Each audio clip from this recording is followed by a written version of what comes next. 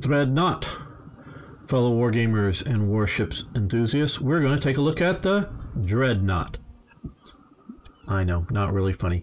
But hey, this is Gamer 1745 here with a fairly detailed look at the Dreadnought. We're going to start with the history of it and the importance, and then look at more details of just how War Thunder's interpreting this vessel, and then from there get into a battle.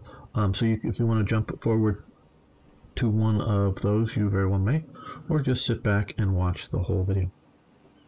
Okay.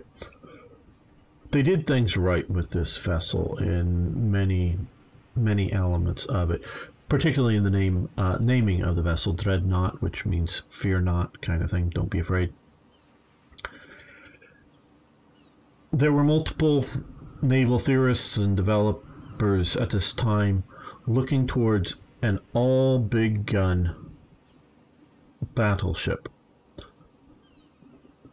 Some Italians, some Americans, but the British were the first ones to it, and this is primarily down to Jacky Fisher. This is Jacky Fisher's. He was the head of the British Navy, the first Sea Lord of the British Navy at the time, and he really pushed this vessel through. It was laid down in October 1905 and commissioned in December 1906. So just a little over a year from starting building to actually getting it commissioned and operating for the Navy, which is a very fast time period. And so let's look a little bit of background here and what makes this vessel special. Now, there's a lot better vessels following on from this, but this is where it really all starts. Technology is coming along. Prior to this, there's a couple of things that I feel are important here. Naval gun technology is getting better. One of the problems with, and looking all the way back to, the wooden ships, muzzle loading cannons, is rates of fire. Because even if you can fire a broadside in an old wooden ship all at once, that's probably not going to sink your enemy if you're shooting at another major warship. You got to batter that ship. You've got to really hit it hard. So you need lots of guns to do so, because very much so is the reload time for cannons as they get bigger and bigger. And that is important. So a lot of vessels, and we can see, let's jump over here to this guy, which is a Dreadnought class ship. But now all these big turrets are all the same gun, where in a lot of pre-dreadnoughts, these might be, the 4.5 might be of one caliber, and these side ones, maybe if these were 12 inches, these might be 10 inches, constantly sort of varying the caliber on the guns. A lot of casemate guns down below, maybe casemate guns up high like this, lots of casemate guns, few but varying sizes of naval guns, and to put a lot of fire on it because with a lot of guns. And none of this is really first here, but it's put together right here is what you're seeing with this vessel. That you're, and we will take a look a little more at the gaming aspects, but you're building better ammunition elevators that are bringing ammunition from protected down below up through a protected column, brought up here into handling rooms that get it ready, and then again another sort of lift elevator that you put in the shell that's going to be projected, and then bags of powders. Yeah, these are the bags of powder that go in behind it, maybe multiple bags of powder behind your round, and needs to be mechanically rammed in here. So your engineering mechanics, your naval architecture is getting good enough to do that, handle these big rounds and fairly quickly. The other, in my opinion, the other major importance is fire control systems. They existed before here, but this is one of the first major vessels in the British Navy, and I think basically any Navy, that has electronic fire control systems. And they get better even in the Dreadnought over its lifetime. It's fairly short lifetime here, but the guy who's going to aim the guns is up here. He's looking through this range finding, because it uses focus, and they calculate range and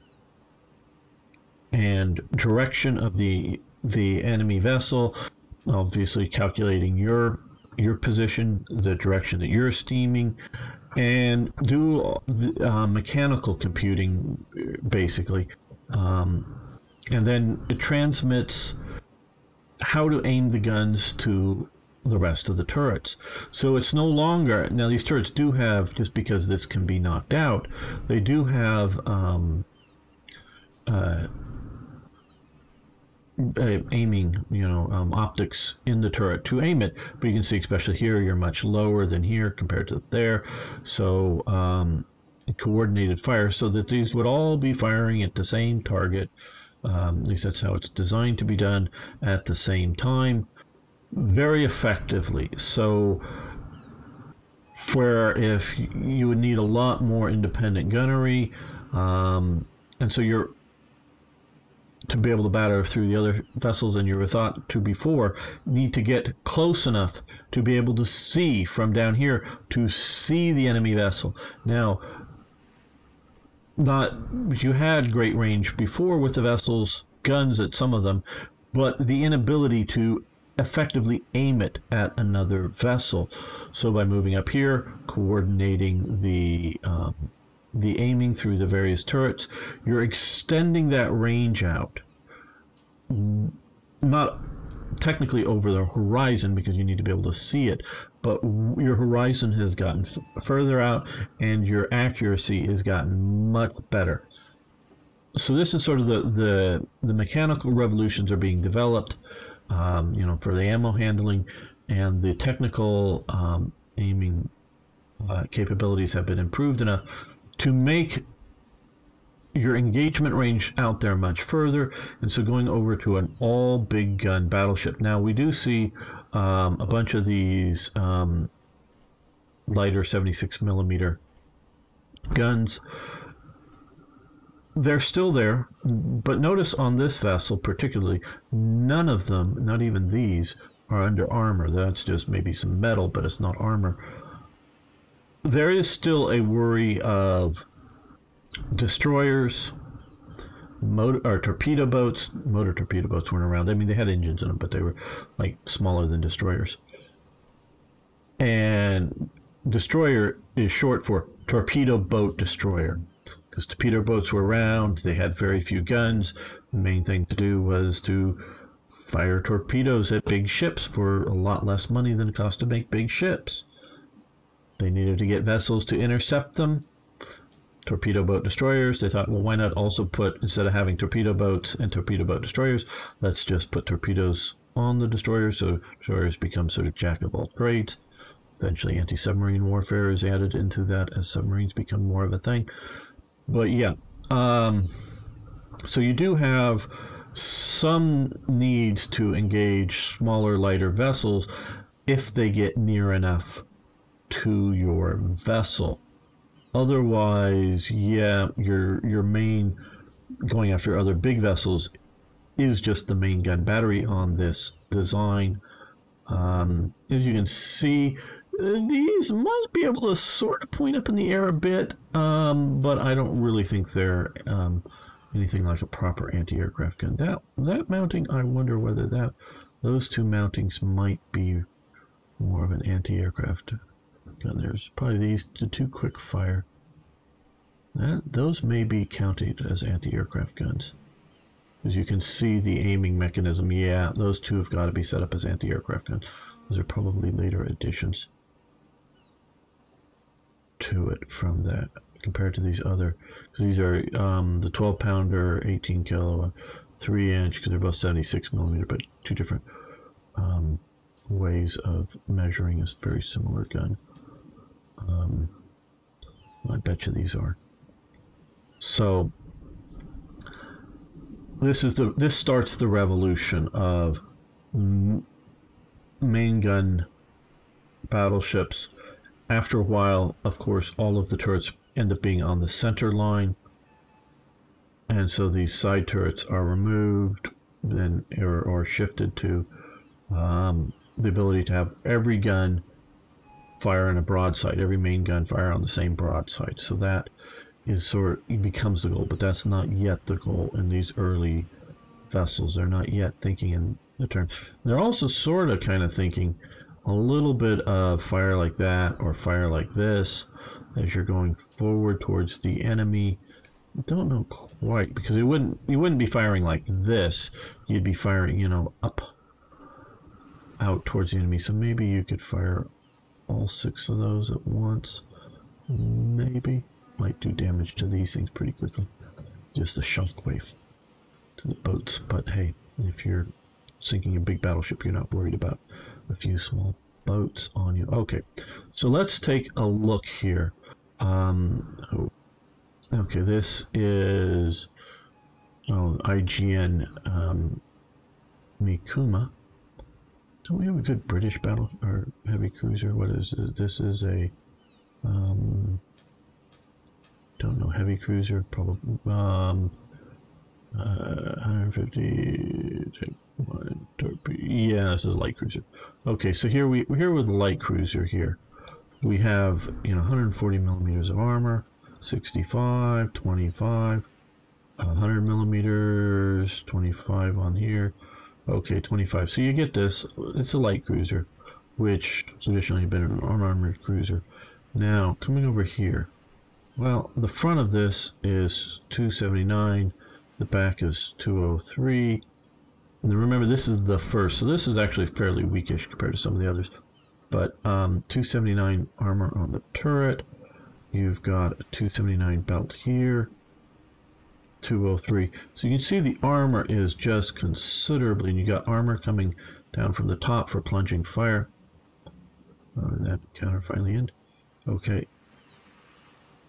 And so you're much greater armored, plus you have the coal bunkers, which function as armor. Think of it as super duper stellinium fuel tanks.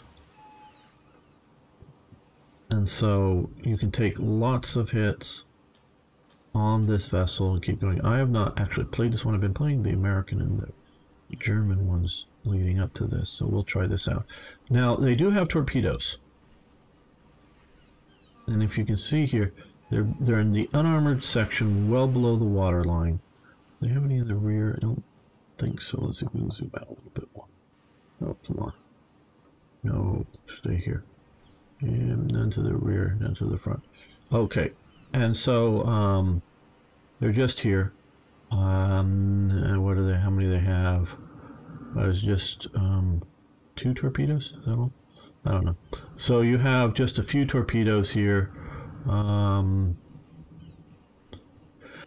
Yeah, this was still sort of common. Got to remember, the proper name of these vessels isn't battleship, it's line of battle ship. It is a ship strong enough armored to stand in the line of battle. So you fought these vessels all lined up, one after the other, in a line ahead, and with the enemy normally you wanted it like over to there, so you're putting your broadside to it. And so this is how you're maneuvering, because when this is starting out, your radio isn't very reliable. I mean, it exists for sure, but it isn't very reliable. Antennas, radio equipment can be knocked out. So the Navy has a long tradition. It's relying upon, at least in the day, on signal flags, at night signal flares, but which would either be, and primarily be, flags raised up on the halyard, that spell out words or codes, or potentially even somebody, back here, out waving their arms around with semaphore flags to the vessel out behind it, so, the captain's looking to Okay, he's saying prepare to turn. You know, if you can't see, you know, they'd be relaying messages back and forth up and down the line. So, yeah, you need to try to control all of these vessels as a fleet, unlike what happens in War Thunder. And so, if you are coming along a line of these things, torpedoes might be able to come in and hit below the waterline and do some particularly bad damage. Now, this has one other weapon on it that isn't listed here in War Thunder, and I don't know how War Thunder is handling it. Because of the history and tradition still going on, this has a ramming bow. You notice how this bow comes way out here. We can see here a bit, but nothing like that. I mean, this is cut back here. This here, oh, let's go to the North Dakota here. Now this probably also would be considered a ramming bow. And so this definitely is very much of a ramming bow. And so it's meant to be able to ram other ships. Now, which we sort of gone into the analysis of this vessel without talking too much about the history.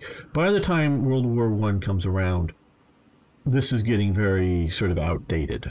It's a one-off. It isn't a lot of class similar.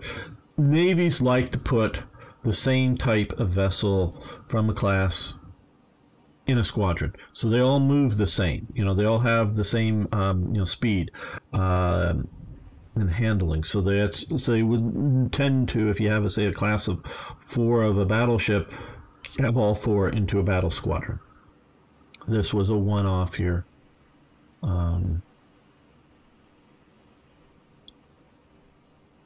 So yeah, my flag got, or my jaws are sort of messed up there from before, but okay.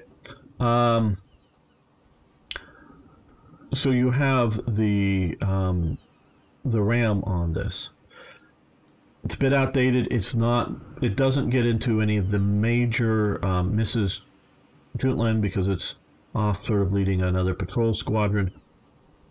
But a German vessel fires a torpedo, surfaces, the captain sees it, and immediately orders full ahead to ram the vessel. Just watch before starting this. Truck Ninnefeld's great channel on the ships, and he talks about, well, why didn't they just think of shooting the thing? He thinks instead of trying to ram it. Well, if you look at the front of this vessel, because presumably it didn't pop up behind the vessel because he rammed it with frontally. You know, going to shoot it. Yes, I know.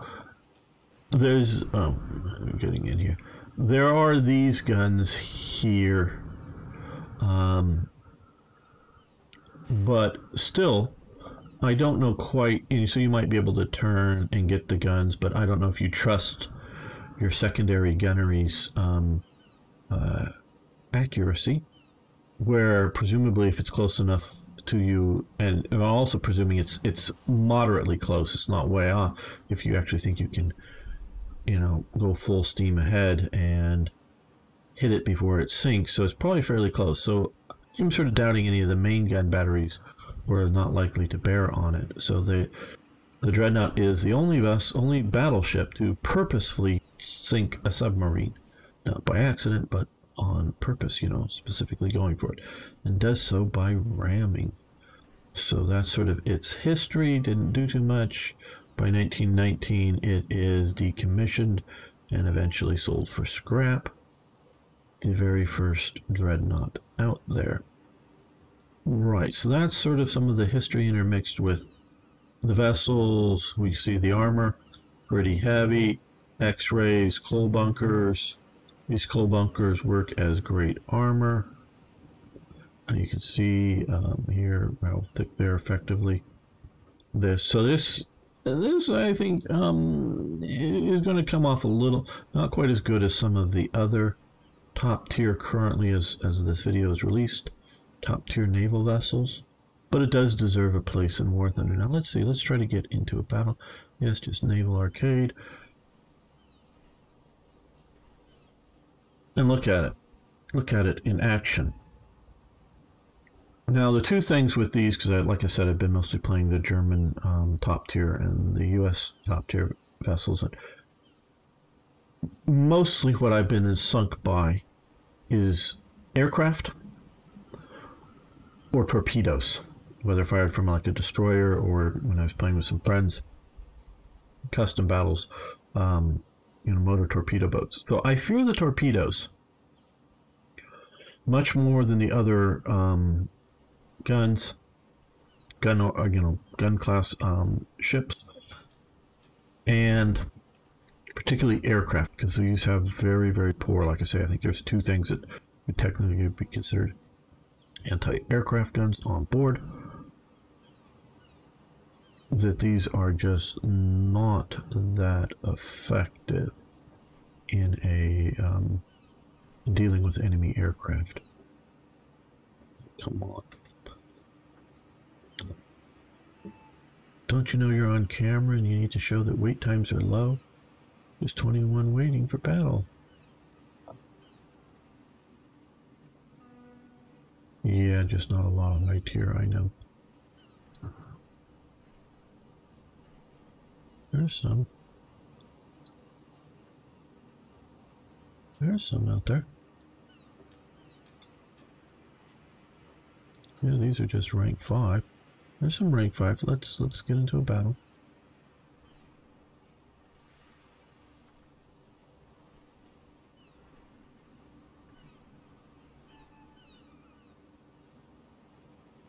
How do you all like the new Blue Water Fleet and Coastal Fleet and how it's separated? I like that concept great. I think it's good right now because you can mix the two together in the battle, but if you're only going to grind, grinding points from a, oh, here we go, Coastal Fleet only go to coastal vessels, and similarly with blue water vessels.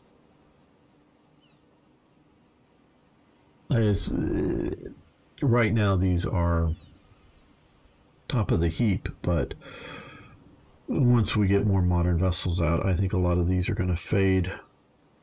One thing, again, this is taking a while, is low tier vessels can be quite effective at these tiers, because like I was saying, come in a little LS, those are, I think some of the most deadly vessels of this game. They're small, super fast, have a decent single gun on them, and have torpedoes, and especially in a we're going to start out here. We're going to go to no firing right now. I don't want to waste whatever small battery ammo on.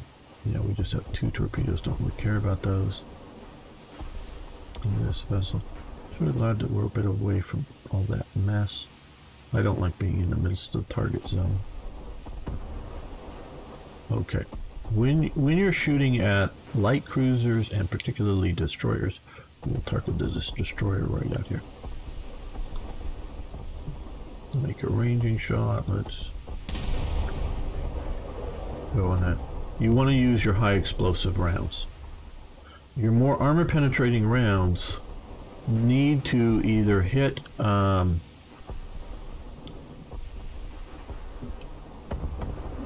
something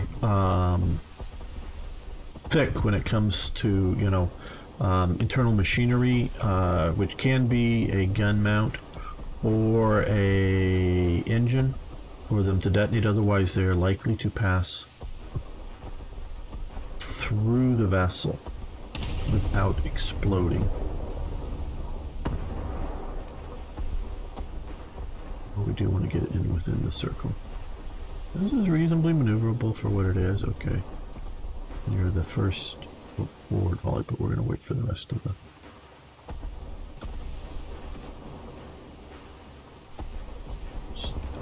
guns to reload.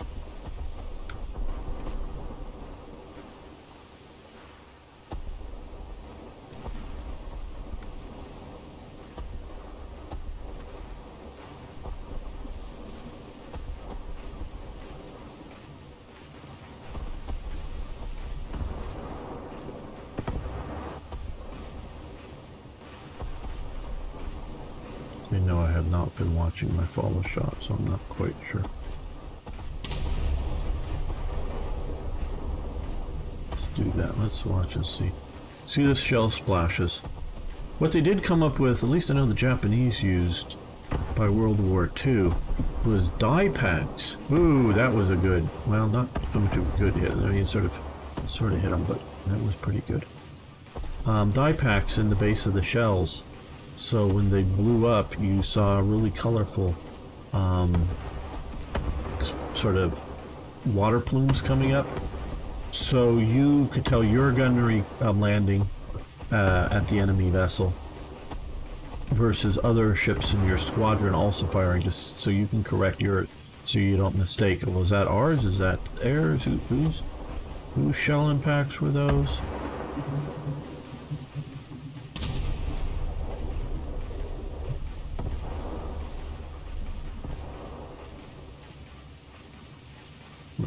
We need to get... Okay, I see behind. Oh, yeah. Okay, we're gonna turn here. Ooh, we're missing torpedoes there. If you sail too long in the straight line, you're gonna get hit by torpedoes. More likely, at least. Not with the core, obviously, but still at 98% crew. Basically full crew.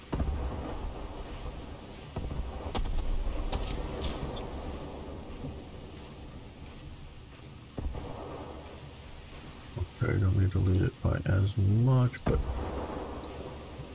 why aren't you firing? Why aren't you firing? Come on.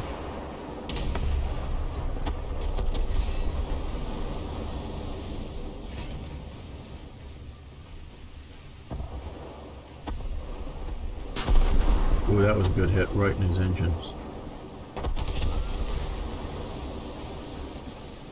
Why is it saying white if you're not ready to fire? What gun are we mistaking here? Yeah, I know we're picking on a destroyer, but...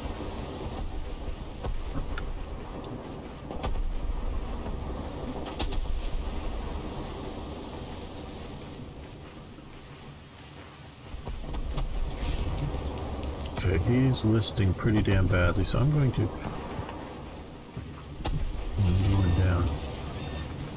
target. Oh, kill assist on him. But he got final sort of credit, but whatever. Yeah, we're on fire. Put the fire out. Put the fire out. Repair for whatever minor damage that is. There we go. 76. Ooh, some hits there, but not great hits, maybe.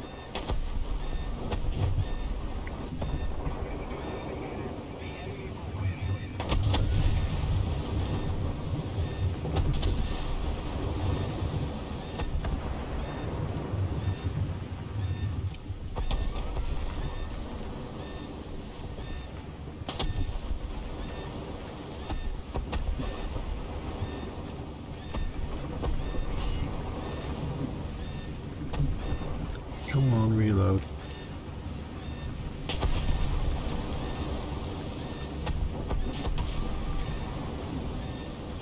Good crews matter in this. Maybe not, you know, a whole lot, but they do matter. Okay, let's fire there.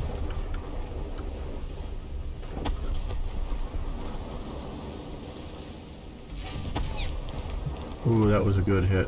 Right into its main superstructure. Would have preferred a full hit and sink it, but whatever. Okay, see, we have that little motor torpedo boat out there. We're gonna put it surface targets, because he is what I fear, like I say. He is what I fear.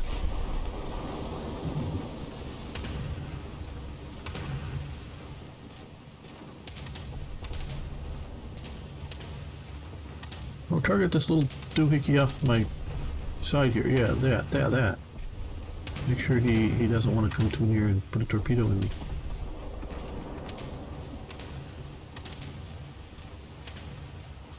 Okay, we got a kill assist off that. Okay, we got a heavy cruiser way out there.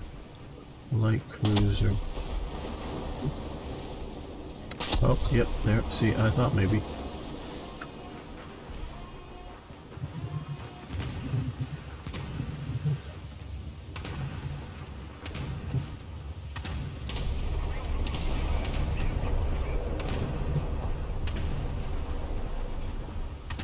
Oh, come on. Could have done a better hit than that.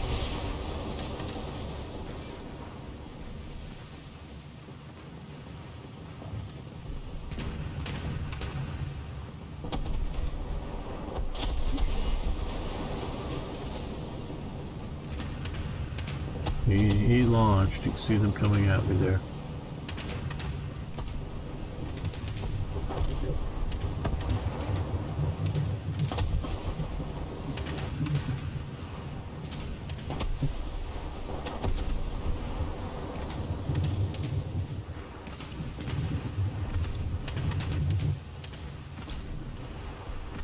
Let me see if I get in between his pattern.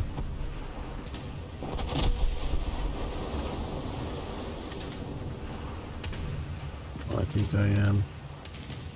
There, okay. I need to make sure that we're there. Okay.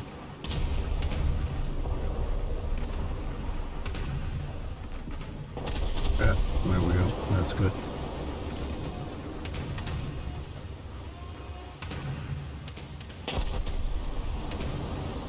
Oh, just a nice big high explosive bash on your head there.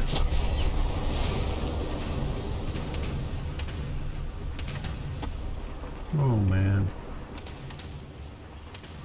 Spending too much time with that little guy.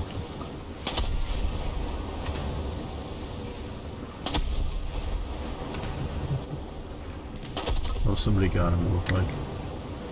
Did they? Nope.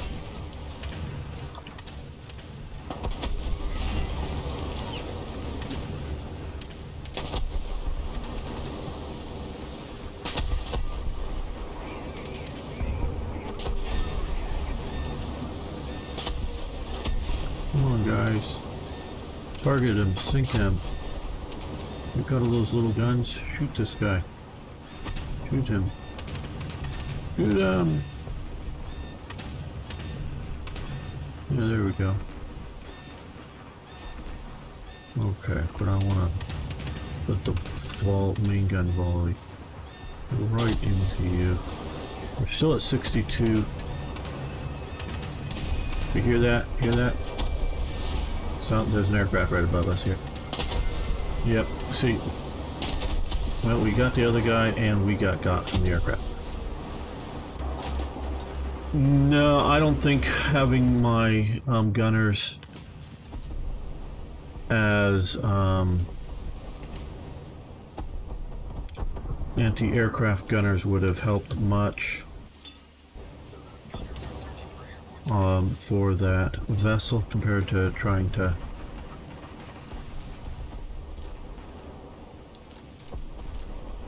deal with a little motor torpedo boat out there.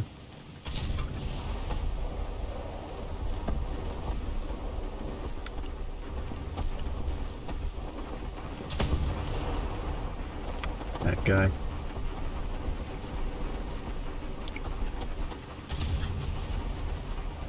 But yeah, well, we didn't come here to see this vessel. So, let's head back to the hangar. Yeah, I know.